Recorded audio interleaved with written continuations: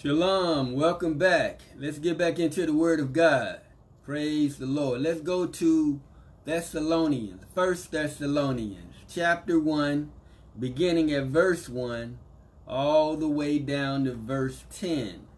1 Thessalonians, chapter 1, verse 1. You got your Bibles? All right, let's begin. Paul and Silvanus and Timotheus, unto the church of the Thessalonians, which is in God the Father and in the Lord Jesus Christ, grace be unto you and peace from God our Father and the Lord Jesus Christ. All right, the Apostle Paul, who is a disciple of Jesus Christ, he is a Hebrew Israelite of the seed of Abraham, of the tribe of Benjamin. He's ministering to the Thessalonians. He has Silvanus and Timotheus with him. They're both Hebrew Israelites of the seed of Abraham. Now, Silvanus and Timothy, I believe they're of the northern kingdom of the 10 tribes that was scattered among the Gentiles. So that's what you have to understand when you're reading and studying the scriptures. In the book, the epistle to the Thessalonians are Hebrew Israelites of the seed of Abraham, of the northern kingdom of the 10 tribes that was scattered among the Gentiles in Thessalonica. So they're called Thessalonians, but they are Hebrew Israelites of the seed of Abraham, the 10 tribes that were scattered among the Gentiles. They're not the original Gentiles mentioned in Genesis chapter 10, the Japhet Gentiles. They just scattered among the Japhet Gentiles. So that's what people don't understand when they study in the scripture. They see Gentiles and they think it's Japhet Gentiles, but most of the time in the New Testament, it's talking about the 10 tribes of the northern kingdom that are scattered among the Gentiles. They're Hebrew Israelites. And so that's how you have to keep the scriptures in context. If you don't, you take them out of context, and that's why a lot of people are confused and deceived. And your 501c3 corporations, the Antichrist church system, pastors, preachers, and teachers, they don't take the time to explain who Israel is or who the Gentiles are. And so the scriptures say if the blind lead the blind, they both going to fall into the ditch. And so that's why we have these different denominations and religions. Christianity. Jesus didn't come to start a religion. He didn't come to start Christianity. He came to save his people from their sin. From Genesis to Revelation, Jesus came to save his people from their sin. Jesus is a Hebrew Israelite of the seed of Abraham, of the tribe of Judah, the southern kingdom of Judah and Benjamin, called Jews. And so people just take the scriptures out of context and come up with all kind of crazy stuff. And like I said, that's why you got Christianity, because people think Jesus coming to save everybody. But that's not backed up in the scripture. Jesus only come to save his people who are Hebrew Israelites. And when I talk about Hebrew Israelites, the people over in the land called the nation of Israel, they are not Hebrew Israelites. They are not of the seed of Abraham. They are not of the tribe of Judah. They are not the descendants of Abraham. Those people are Ashkenaz, Khazarians, Japhet Gentiles. The scripture called them the synagogue of Satan. They say that they're Jews and they do lie. They are not God's chosen people. But since 1948, everybody in the whole world thinks that that's Israel. But Israel, according to scriptures, is a scattered people. We're scattered throughout the earth.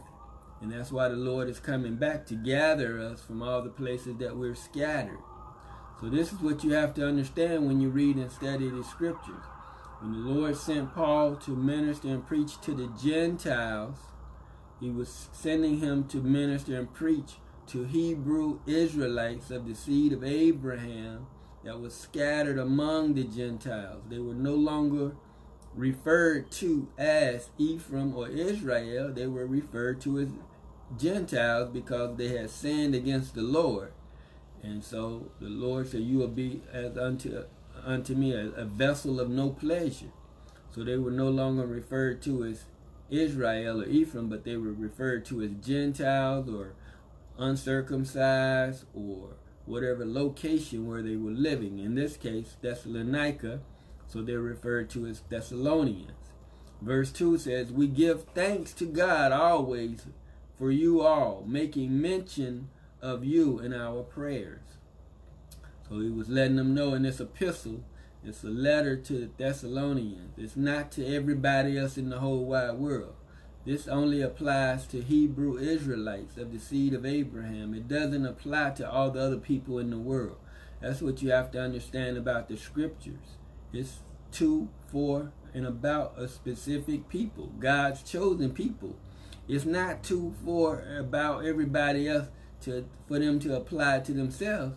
But that's what people have done. They tried to apply the scriptures to themselves, but it does not apply to them. It only applies to Hebrew Israelites of the seed of Abraham, God's chosen people. So he said again, we give thanks to God always for you all, making mention of you in our prayers. Verse 3, remembering without ceasing your work of faith and labor of love and patience of hope in our Lord Jesus Christ, in the sight of God and our Father. So Paul is letting them know, we're remembering without ceasing your work of faith.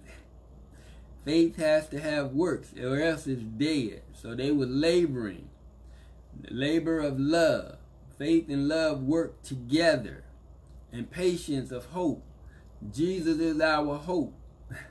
The hope to come in our Lord Jesus Christ, in the sight of God and our Father. And that's how we have to understand God. He is our Father. Father God. God the Father. People just say God, but he's actually our Father. Whose Father? Hebrew Israelites of the seed of Abraham. God chose Abraham, Isaac, and Jacob. That's why he's called the God of Abraham, the God of Isaac, and the God of Jacob. He's the God of Israel, the Holy One of Israel. He's the Father. Jesus is the Holy One of Israel.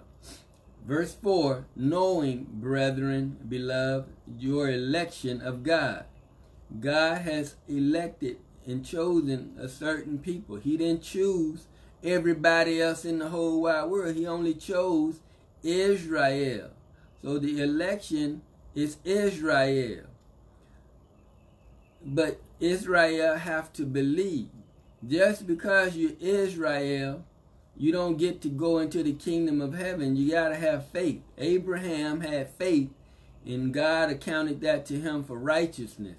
So if Abraham had to believe and have faith, all of Israel have to believe and have faith. If you don't have faith, then you're not counted as Israel.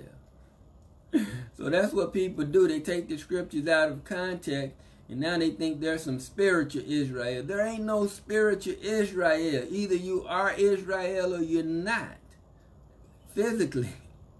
But the physical Israel have to have faith in the Lord. They are the election. That's when Jesus comes back. He's only coming back for Israel. Verse 5, for our gospel came not unto you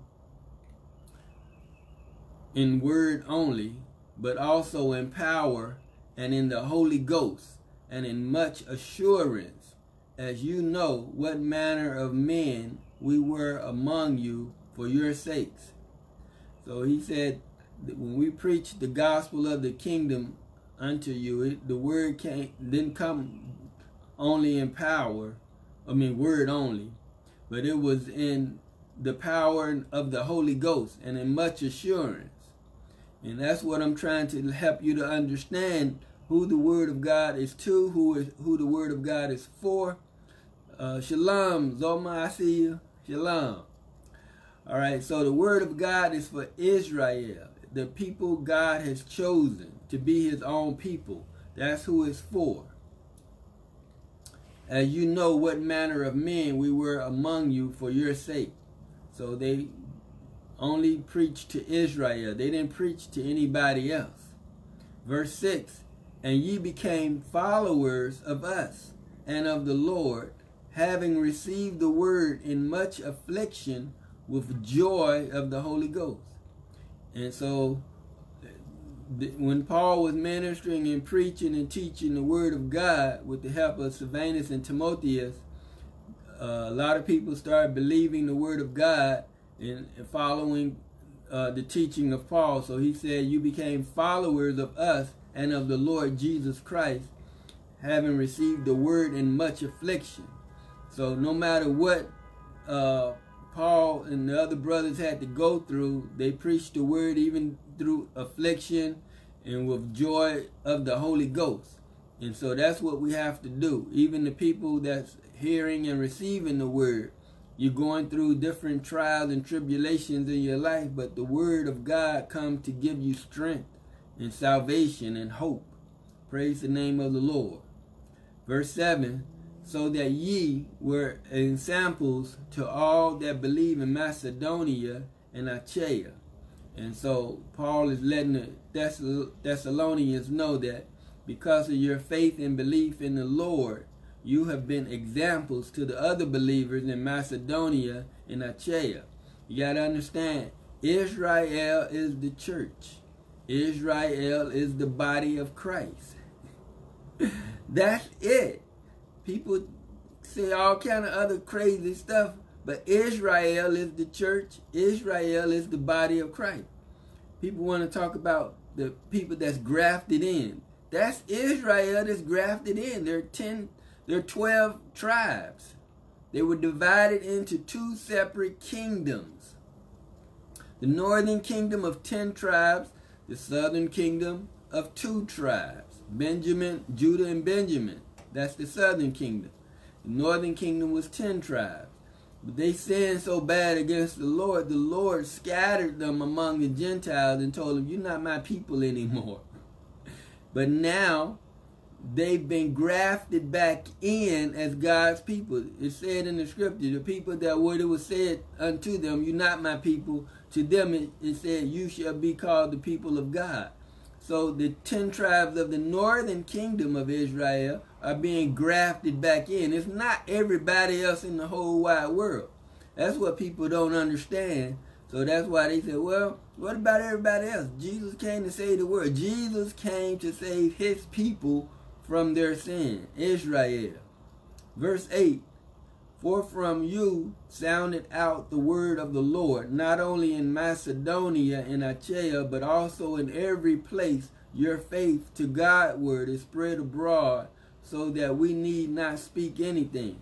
So the Thessalonians, their faith in the Lord, everybody heard how they followed the scriptures, obeyed the word of God, and testified of the things of God and their faith, how they lived toward the Lord. So Paul said, we didn't have to say anything. Everybody had already heard about y'all, how y'all living your life toward the Lord. And so that's how we're supposed to live every day. Our life unto the Lord and not unto ourselves. We've been bought with a price.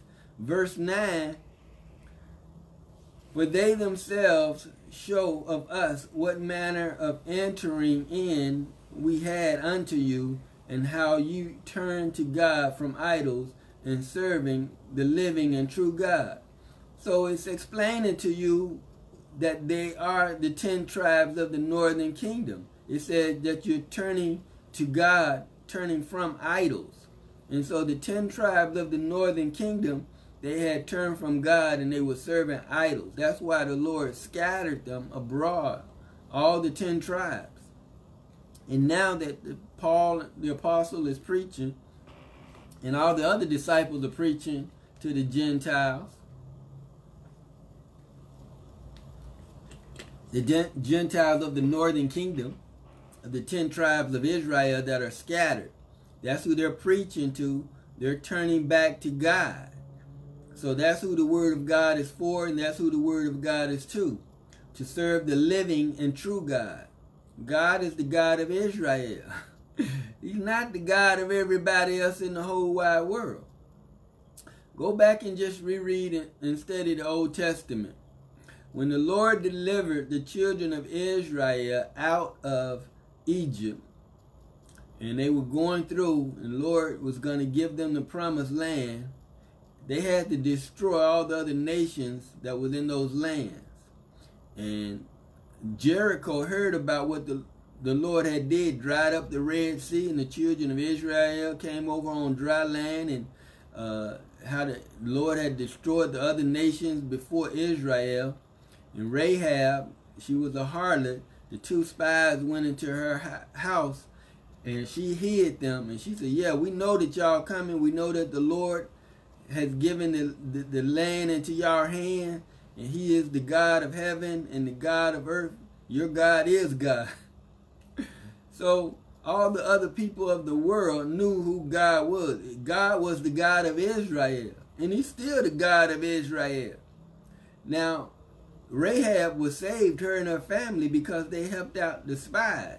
And so that's how everybody else in the world can get in the kingdom of heaven, by recognizing who Israel is, that we're the chosen people of God. But a lot of people don't want to do that, because Israel is a people of dark skin. We're a people of color. That's who Jesus is coming back for. We're marked, and we're the wheat, and so the wheat is brown, and the tares, and so the tares are going to be bundled up and thrown in the fire, but the wheat are going to be put in the barn. So we're God's chosen people, but we have to believe the word of God. Verse 10, and to wait for his Son from heaven, whom he raised from the dead, even Jesus, which delivered us from the wrath to come. So Jesus, he came from heaven to save Israel and to wait for his Son from heaven.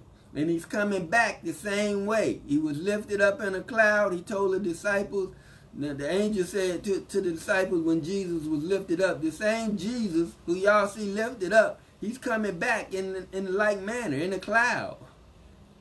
So we're waiting for Jesus to come back, who God raised him from the dead, even Jesus, which delivered us from the wrath to come. There's a wrath that's coming, but we are delivered from that wrath.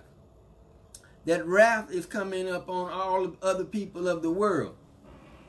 And Jesus said who the wrath is for. He said, just like it was in the days of Noah,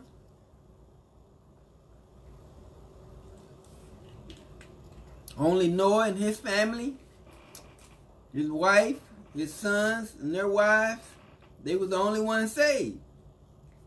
Jesus says it's going to be just the same way. Jesus is coming back for his family, Israel. That's all he's coming back for. And then he said the same way it was in the days of Lot. Only Lot and his family was saved. Well, him and his two daughters, his wife was saved, but the angel told him, don't look back. She looked back and became a pillar of salt. But everybody else was destroyed. Even in the days of Noah, everybody else was destroyed. Jesus said it's going to be the same way. But he said we are delivered from the wrath to come. Israel, God's chosen people, we are delivered from the wrath to come because we believe the word of God. We accept it and we live by it and we do what it says. Thank you for listening. See you next time. Shalom.